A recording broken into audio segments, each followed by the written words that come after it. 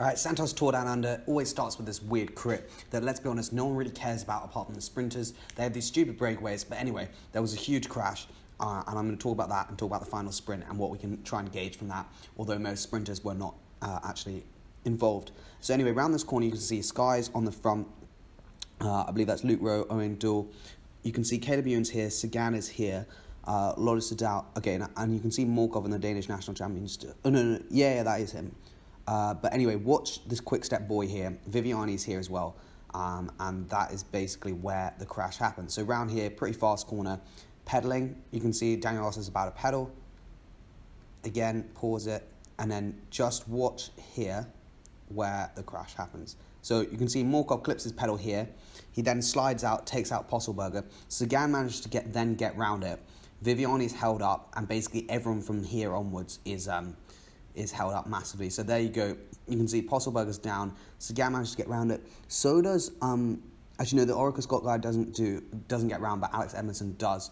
You can see everyone back here says cheerio. Daniel Ross does get round it, and then look, these guys, no chance. So anyway, we'll keep playing it.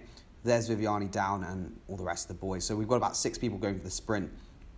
And you'll be able to see pretty quickly that Daniel Ross does a great move here. Daniel Ross goes on the attack because he realises that, anyway, we're going to show more things of the crash, but anyway, it doesn't really matter. The crash happened. But anyway, when they zoom back to the front, you'll see Daniel Ross decides to go on the attack, which is actually a great move because otherwise, basically, Sagan wants it to be fast, but he wants Lotus Sedal to burn its lead-out man, and then Caleb Ewan has to go early because that's pretty much how he won last year. Caleb Ewan went way too early. So again, Daniel Ross went on the attack, then gets caught by Lotus Sedal. Caleb Ewan leaves the gap. Sagan's here, Alex Edmondson's here. Alex Edmondson's got no chance. Caleb Ewan goes here, pretty much perfect timing. I believe this is about 200. We can see 150 metres to go is just that sign there. So pretty good timing. Slight uphill drag this, and then let's be honest, there's no tactics here. Caleb Ewan is the faster man. Good helicopter shots from Tour Down Under. I'm happy with that, and the Sagan doesn't even get close.